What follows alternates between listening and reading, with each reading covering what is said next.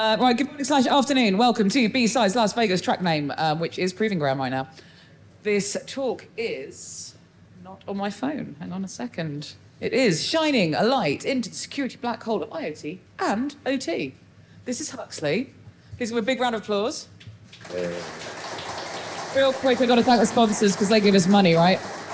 All right, quick, thank the sponsors. Diamond sponsor Adobe. Woo! Gold sponsors, choose 3. Prisma Cloud, 7Grep, Blue Cat, Prextrack, Toyota, Conductor One. It's their support that helps it all happen. Thank you if you're a sponsor, a donor, or a volunteer. You're amazing. Huxley, it's over to you, my friend. Let's go. All right, thank you very much. All right, so hi everybody. My name is Huxley Barbie.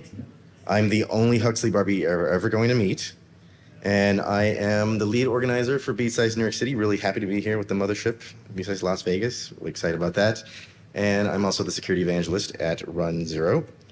But more relevant to this talk, I've had a long career as a security consultant. And most of my clients had just IT environments, but many of them, more than a few, have had OT environments as well. And specifically, I have had customers in manufacturing, transportation, and higher education, all of which often have OT environments. So these environments include a lot of factory devices or bus or rail station equipment, campus facilities, and so on and so forth. And so much of what we're going to discuss here today falls under the category of critical infrastructure and key resources in the United States. By the end of this talk, I hope that you will, one, know more about OT than you did before. You have a few pointers on where to go to do your own security research on critical infrastructure. You have understanding of the challenges of scanning OT networks when you're trying to satisfy CIS control number 1, and have a few ideas on how to overcome these challenges. Also, I'm giving out cash as part of this. Very exciting. All right, so when we think of compute, we often think about laptops, servers, and databases, and this is what we would call IT devices.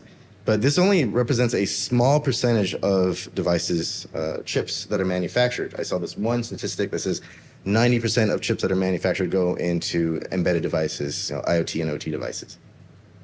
So it's a much larger landscape outside of IT. Some of these embedded devices are IoT devices, which have a huge variety, right? We often like to joke that these days even like a coffee mug is on the internet, right? So that would be an IoT device. But it also includes like run-of-the-mill stuff like printers, IP cameras, home automation, like your Nest and whatever, as well as even power supplies. Some of these embedded devices are known as OT devices, operational technology devices, which operate our factories, our water treatment facilities, recycling plants, oil refineries, gas pipelines, all sorts of areas that are called CIKR, critical infrastructure and key resources. Now, 2 points of clarification here. In this talk, I'm using the term OT. You can think of it as synonymous with ICS, industrial control systems. The second point of clarification is you'll notice there on the lower right, I have a medical device. Oftentimes people call this IoMT, Internet of Medical Things, but with the role that IoMT plays and its usage pattern, it actually fits under the OT category a lot better. All right, so obviously in this talk, I'm focusing on OT and some on IoT. Most of us are not familiar with OT, so I'm going to go over that first, and then I will talk about how really it's not even a challenge to go on the offense against OT environments. I'll briefly touch on what other people do for scanning, defensive scanning, and then I will talk about the novel idea in this presentation, which is active scanning in OT environments, and then finally we'll take a look at what this means for the IoT side. So, even though many of our OT environments are considered critical infrastructure, they are shockingly unprotected. But what do I mean by an OT device? So let's take a look at that first. There's actually a huge variety in OT environments. It's not like IT where most folks have a stock PC, or a Mac with modular components. Rather, there are a lot of devices that are specially designed for a specific purpose. Only can be used in an electrical plant, only can be used in this factory, and so on and so forth. I'm going to walk through an example with you to show you what I mean by OT, but just keep in mind there's a lot of variety in OT environments, okay? So what we have here is a water treatment tank, The contaminated water comes up from the lower left and then goes into the tank and then comes out the right pipe over there. What you see here are two different sensors that are attached to the right side of the tank. So when the water is below the lower one, the right valve closes, the left pump pumps, and so the dirty water comes in. And then when the water reaches higher than the higher sensor, the left pump stops, and then the right valve opens up and then drains out the cleaned water after like an hour of just like sitting there for the treatment. The pumps and the valves are called actuators. Although out in the field, you might find these to be integrated, so an integrated actuator and sensor. Again, there's a lot of variety in OT environments. The brains of this operation is known as a PLC, programmable logic controller. And again, lots of variety in OT environments. In an electrical plant, you might have an IED instead, which stands for intelligent electrical device. There's an HMI, a human management interface. This is the panel that a technician would use to adjust the behavior of that PLC. Think of the HMI not as a computer, but more like a keypad of sorts, like a thermostat in your house.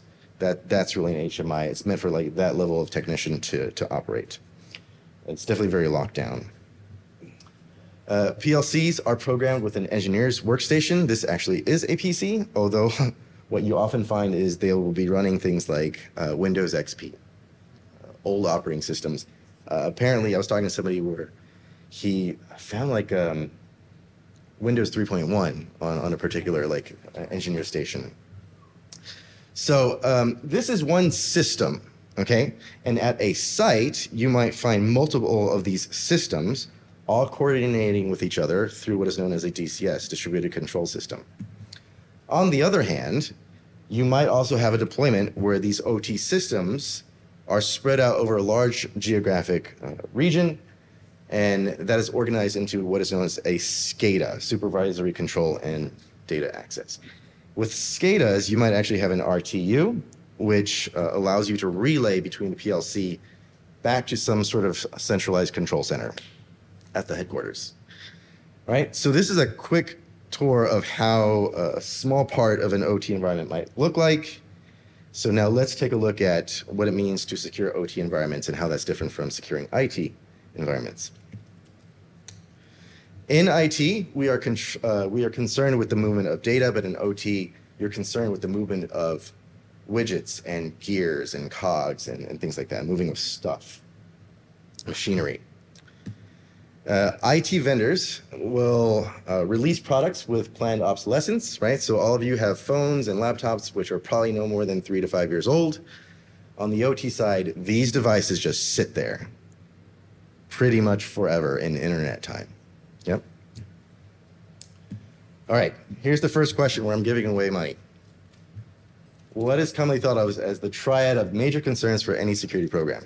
Availability, integrity, confidentiality. There you go. That's yours. All right. So, conventional wisdom in our industry says that these are the pillars of concern. Now, arguably on the IT side, confidentiality tends to rise to the fore, right? Most companies on the IT, like an e-commerce site, they don't get sued if their e-commerce site goes down. They just lose a little bit of money. But if they lose PII, then of course, they're going to be investigated. They're going to be sued, and there's reputation loss, and so on and so forth. On the OT side, though, availability is absolutely paramount. They will do everything and anything to avoid an outage, right? Now, let's talk about why this is important. For a commercial organization, loss of availability means loss of revenue, right? Your cars are not being built in your factory, the gas is not flowing, and so on and so forth. But also, for many of these critical infrastructure and key resources, they're regulated by the government, right? So, for example, Colonial Pipeline was fined $1 million by FSMA because of an outage, right? So when they are not able to deliver that availability, they can be fined by the government, right? If it's not a commercial organization, but like a governmental or a quasi-governmental organization, what you have is a politician that doesn't want the bad press of that particular service, municipal service, going down, and so on and so forth. So for one or these other reasons, availability is far more important with that CIA triad. Nearly all of IT devices run on one of these operating systems, and they're all time-sharing operating systems. But on the OT side, there's far more variety of operating systems that are often real-time operating systems instead, which has real implications or ramifications for what happens when you contact it over the network and what it might do. OT devices are programmed in languages that I had never heard of before I started digging into this, right? Ladder diagram, I have to read this out, function block diagram, sequential function chart, and so on and so forth. OT devices are almost never updated or patched. So this goes back to what I was saying earlier. Availability is the most important thing for these organizations. They will do everything and anything to avoid an outage. So they don't want to shut down for patching. They also want to avoid any potential extended downtime due to a bad upgrade or a bad update. Now, you might laugh here that I'm saying like IT secure by design, but relative to the OT side, yes, IT is secure by design. On the OT side though, like there's pretty much nothing, right? The moment you have access to a PLC, you will have access to actuators and sensors and be able to modify its behavior, right? Many of these OT devices do not require authentication. Many of them are talking plain text over the network. There's no encryption and so on and so forth. And frequently, there's no governance in these organizations to remediate default users, default passwords, as well as default settings. Basically, once you get access, you own everything.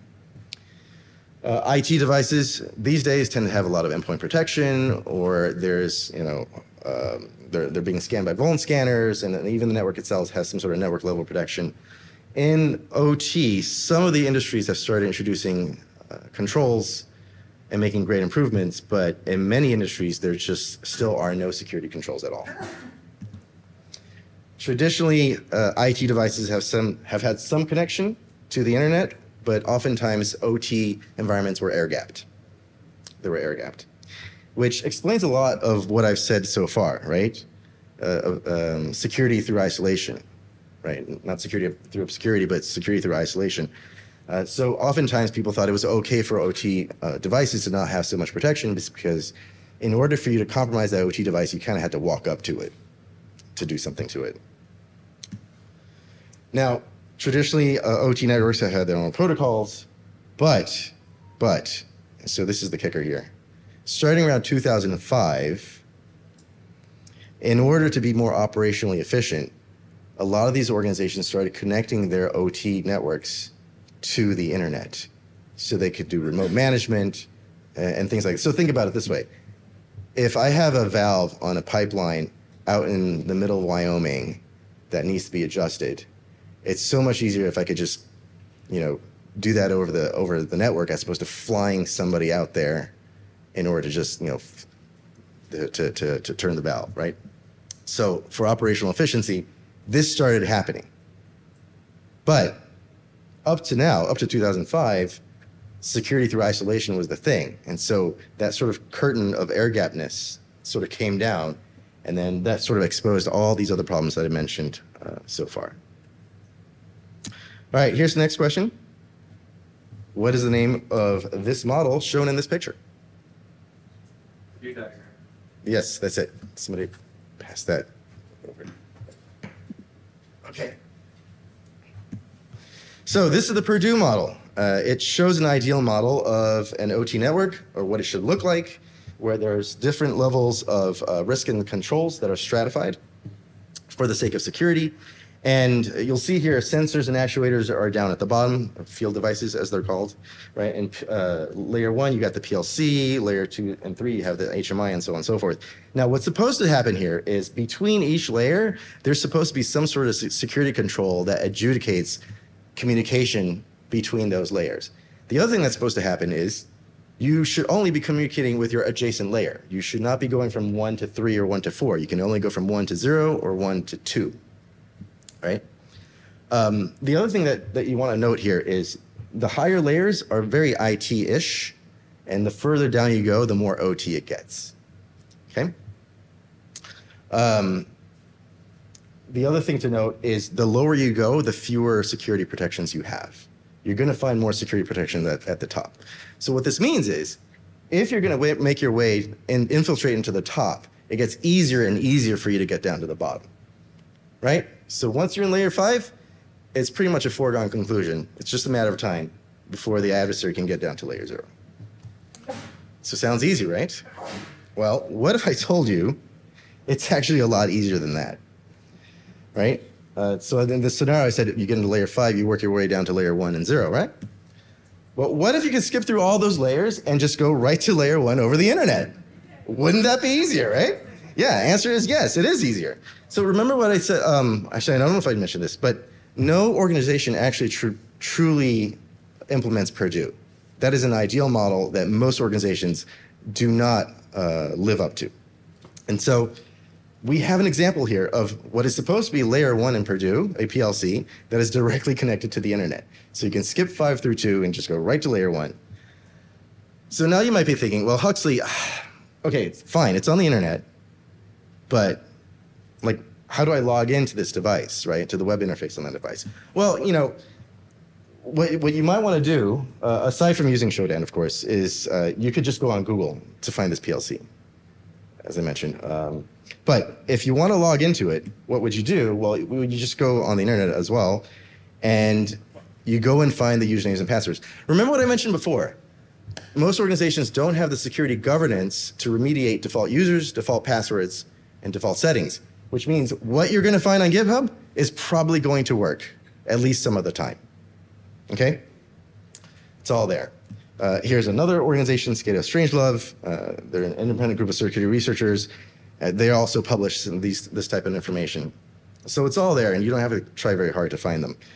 Now, what if you have a situation where that particular device has been remediated such that it doesn't have default passwords, right? So maybe this organization did a little bit of governance on these things, and you can't just like go find the default password and just log in. Well, remember how I said earlier that OT devices are almost never updated or patched? So what you would do then, in this case, if you can't just log in with a default password, is head over to CISA's website and find a vulnerability to exploit, right? They've basically given you a roadmap of things that you can try out. Because most of these devices are not patched, more than likely, some of these vulnerabilities are going to work, even if that device was deployed 20 or 30 years ago. And so now you might be thinking, okay, I see that, you know, I can probably have some success with default usernames and passwords, and if not, I have like a vulnerability that I can probably exploit. But you might be thinking, okay, OT devices are so different from IT. Like, do I need different tooling to exploit these vulnerabilities? Well, the answer is no, because with current tooling, there are modules that you can use to go ahead and exploit those vulnerabilities. I hope that I have impressed upon you that there's a real problem here with our critical infrastructure and key resources. Some of you might be thinking, you know, I'm going to go back and take a look at my plan for going off the grid, because who knows, right? But the fact of the matter is, any organization with an OT environment should have a hard look at it. And I was being a little cynical earlier by saying, like, oh, the only reason that people care about availability is because, you know, they're going to lose money or they're going to be fined or it's going to be bad press. But that in no way discounts the importance of availability with OT devices, because many of our lives depend on water and electricity. We depend on electricity here in the city, for sure. Pharmaceuticals and so on and so forth. Like, so this is really important that all of our organizations that have OT environments to take a look at this, because our lives depend on it.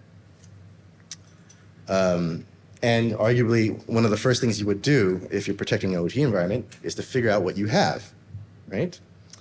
Many organizations in the past have tried using scanners like Nessus or an Nmap to figure out what they have, which unfortunately resulted in major financial loss or major outages.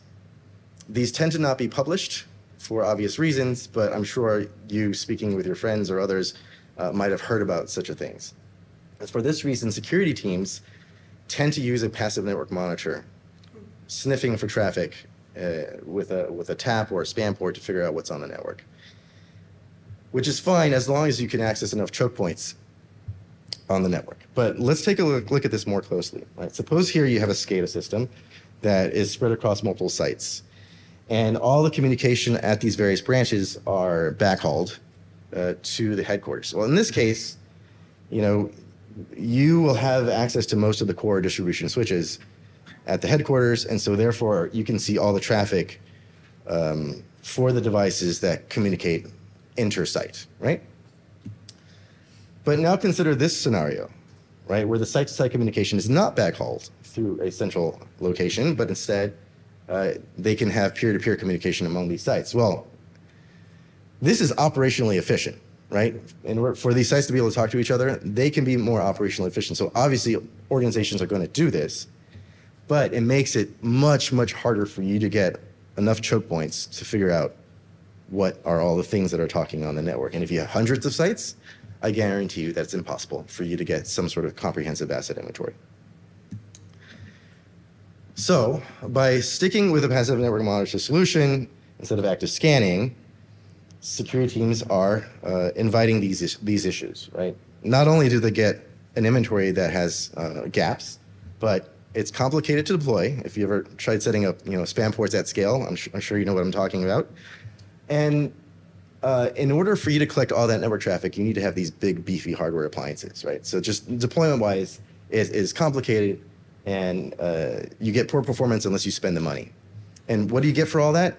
You get an inventory that has poor fingerprinting and has a lot of gaps in it. It's not getting all the devices. And the fingerprinting tends to be poor simply because the only thing that you have for fingerprinting is what's going over the wire. And so if a particular device is not very chatty, it's not giving itself up, then the fingerprinting tends to be vague or even incorrect. So let's dig into the reasons why active scanning has failed in the past. So why is it that there were all these outages when people tried to actively scan the network? And based on this sort of look at that, we will come up with the 5 principles of active scanning in OT. And here is the next question. Packet 2053. What do we call that? What is it? It has a name that's named after a holiday. The interesting thing about 2053 is that the fin bit is on, the push bit is on. No, he raised his hand. Christmas tree. All right, there you go. You got it. Can you pass that?